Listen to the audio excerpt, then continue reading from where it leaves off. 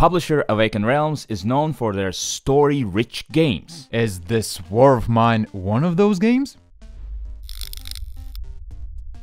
This is the review for the board game This War of Mine, the good and bad about it. By the end of this video, you will know if this game is for you. We have 6 burning questions that we will answer, but before we do that, Giannis, what is this game all about? Misery. It's about misery. You start out bad and then everything starts getting worse and worse and worse. Until you lose. Yeah, pretty much so. So that's This War of Mine. But what happens before you lose? Oh, yeah, right. You are just citizens. Ordinary people caught in the middle of a civil war and you're trying to survive. To do that, you go outside of your comfort zone of your home to scavenge and get stuff and risk everything you have to get a bit more to try to improve your living conditions and stay alive until the war ends. So at the beginning of the game, you get some survivors, and each of those survivors are very unique. Some might need cigarettes, some need books, some feel very bad when somebody else is hungry. If we would be there, then we would need board games or else we're dead. So by scavenging and going out, you're trying to get all these things to survive. The biggest problem is that while you are scavenging, bad things will happen. You will find people that aren't too friendly. Maybe somebody will go and try to rob your place. This game is all about this experience of living on the edge and trying to survive. And since the place you're staying is also already like a huge pile of rubble and things, you can try to search for something they can use there as well. Build different items like bed or radio that will help you survive, feel better, improve your morale, and do other stuff. And this is a cooperative game, which means all of you play together, but all of you also control all of the characters. You will never know what will happen outside. It's just always different because you have this huge storybook, the book of scripts, with a lot of texts that will give you options, stories, and everything that will improve your gaming experience. Now let's get to the review part, and the first question is... Who would you buy this for? Boom shaka boom boom boom. Here we go.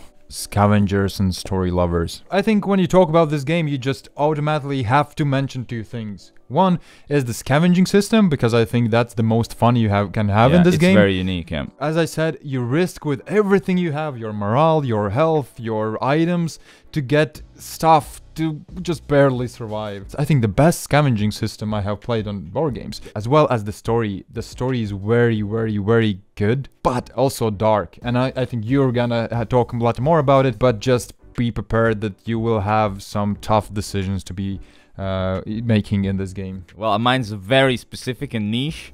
Mine's solo gamers who are not squeamish. Well, first of all, I think this is pretty much so a solo game. You just decide what to do and you execute. There are no extra rules if you're playing 2, 4, 6 or 1. It doesn't matter. Why squeamish? This is a very dark game. And when I say dark, I mean dark in a real life sense of things. There are people struggling with depression, misery, hunger, and the decisions sometimes you have to make are really tough. If you play games to escape the reality of the world, this might not be for you. But if you're okay with exploring these themes, then this might be a perfect game for you. For example, eating a dog. Would you eat a dog? No. But in this game? Maybe. Exactly. Top 3 best things about this game. 2, 1. I'll start with the third one. Go ahead. Which is building stuff.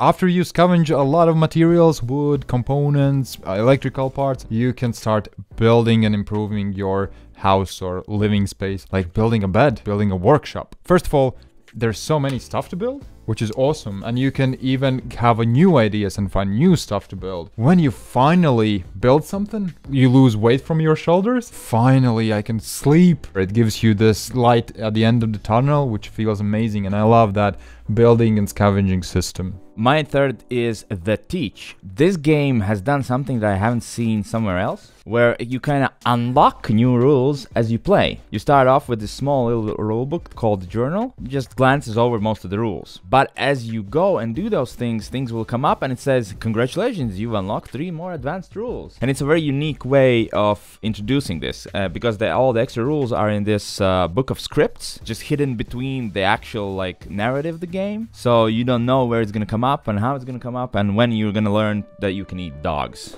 which is actually pretty early on, probably. You don't have to do that, but you know that you can. Next one is dilemmas. And dilemmas here are very, very tough and they feel real. You have to choose between saving somebody's life and sacrificing their life to save your own. They feel like they matter and you're always left feeling like that was so tough, but you know, we survived. Somebody's knocking at your door and yelling, please help. What are you going to do? That could be a trap, you don't know. Yeah. But they might need help. If we have guns, we might open the door. Yeah, we might. As well as the consequences of your actions really felt real. It wasn't there just because the game needed it to be there. It really felt like, oh yeah, that makes so much sense.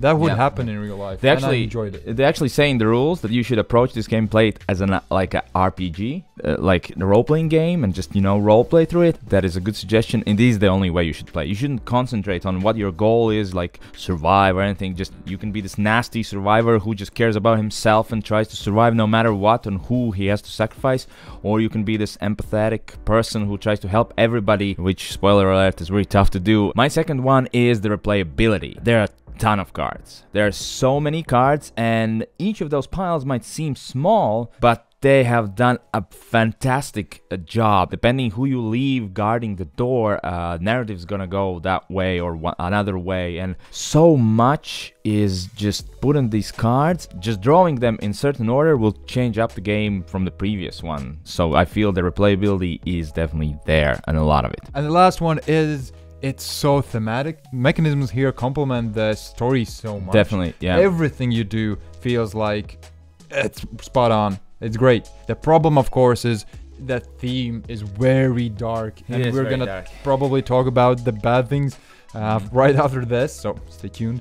If you're okay with that, the story is amazing, really. Yeah, that's what I have as number one as well. Like, narrative is everywhere. Like I said in previous point, depending on who you leave to guard your shelter, story might go that way. Depending who you rescue, depending where you go, depending what items you have when you go somewhere, depending what you talk to people or trade with them. This book, like, drives the game just, wow. I mean, you have to experience it. It's amazing how everything you do matters and might drive the story forward, even though it not necessarily is a story game, right? It can feel very mechanical and very like strategic. I think both story lovers and very mechanical bureau gamers could enjoy this. Definitely.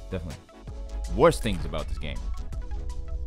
So let's talk about the bad things. Yes, there are also some bad things in this good game. And let's spoilers? You said good game. Is that a review? And surprise, we already got to the review part. It's a good game. Thank you for watching and see you next time. Yes, please subscribe. Yeah, please. We're gonna name different problems here, things that we feel like could be problems for you guys, and we're also gonna rate them from 1 to 5, how bad it is. 1 being you just dropped the dice that you rolled really highly, like a 6, and then you drop it down, so you have to re-roll it. 5 being you leave the dog at home so it doesn't get eaten, and then you go scavenging and you come back and somebody ate your dog. You're going first. What's the problem you see in this game? Length of the game is gonna be a problem, for example, for me. This is a game you can't probably play in a quick sit down. It's, well, I'm gonna say at least 3 hours. At least. I mean, you might lose real quick, right? Yep. For example, for me, I needed to leave it set up. There is a save system, where you still have to gather all this stuff up and then put it back down. But yeah, the length of one game takes like 3+ hours. Yeah, I would rate this problem as a 4. Yeah. It's the same for me. The way I enjoyed this game the most, you already mentioned it, I just left it open. And if you have a table space where to do that, it's great. Just from time to time, go and play it a bit. But playing it in one sitting, it's really tough. Also, maybe with the theme and just the planning, it just feels a bit slow. And that means those 3 and 4 hours goes even slower than you are actually playing it. When it rains, it pours. Meaning when bad things will start to happen to you, they will come in bunches. One person can die from your team, and that means you can get food in the scavenging phase, and that means that will happen. So it goes on and on and on. You will feel like, I mean, I could start a new game, I guess. A lot of characters react to situations of other characters. For example, this guy feels really bad if somebody's hungry, and then he is miserable, which is bad. So if you're already doing bad, this guy reacts to that, and he's bad, and then everyone's feeling bad. I describe this game as it starts out bad, and then it gets worse. I'm gonna give this actually a 2. because it depends on the player you are. A lot of people are gonna enjoy the constant challenge and punishment that is thrown at you, trying to overcome it. So depending on your person, it might be higher than 2, but generally I'm gonna give it a 2.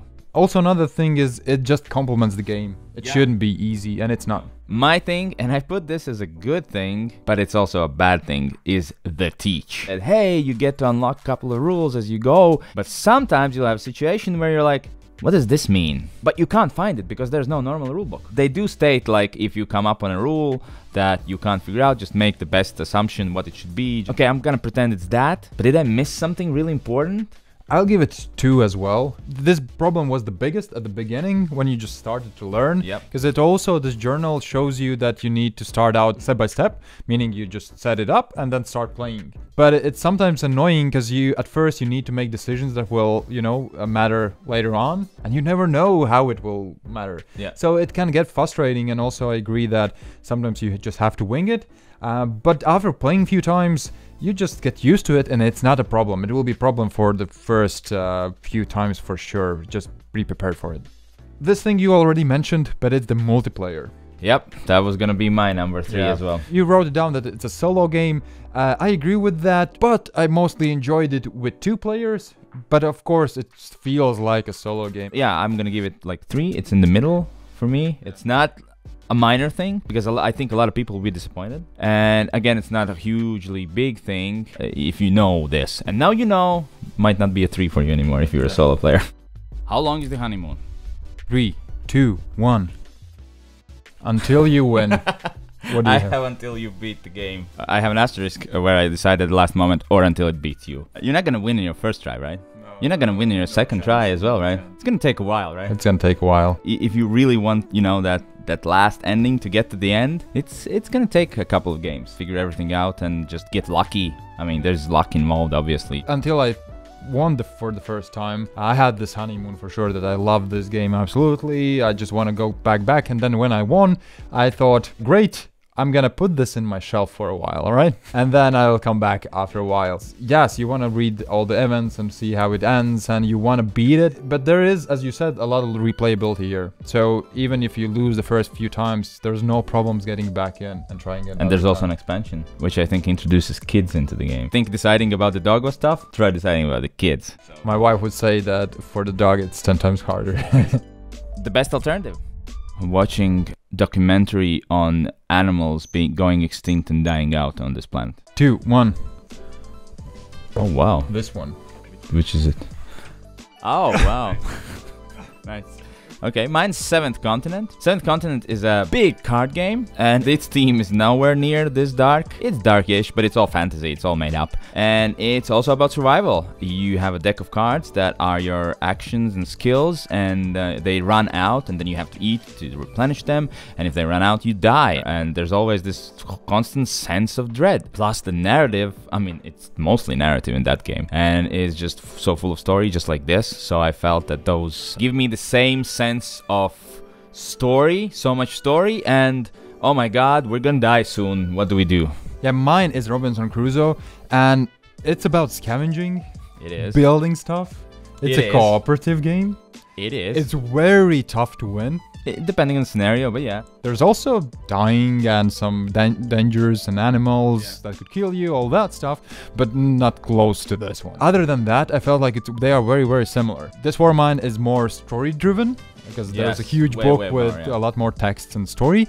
But Robinson Crusoe tells the story in a different way, making this event deck, which is super fun. Yeah. Also, worker placement, and each time you play through like a day, put your workers there, then the night happens, storms happen, weather happens, all that. So I think this is really, really good alternative, this one. What are you doing there? Nothing, just erasing mine. Yes, that's a good alternative.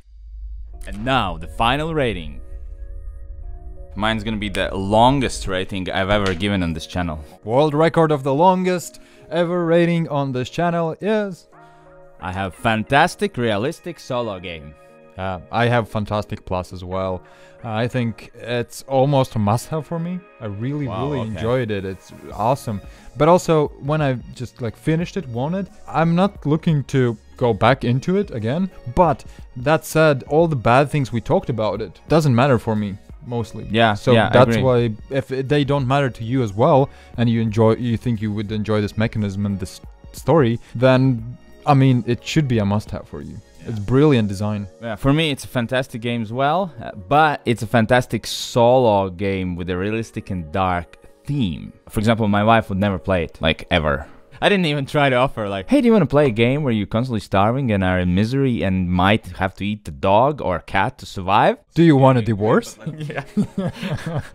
Exactly, yeah. But if you're fine with that, I think this is a fantastic game that you should try at least once. All right, I hope you know if this game is for you. Be sure to like, subscribe, and do all the good things. Yes, please do. And see you next time on our next video. Yeah, bye. Bye.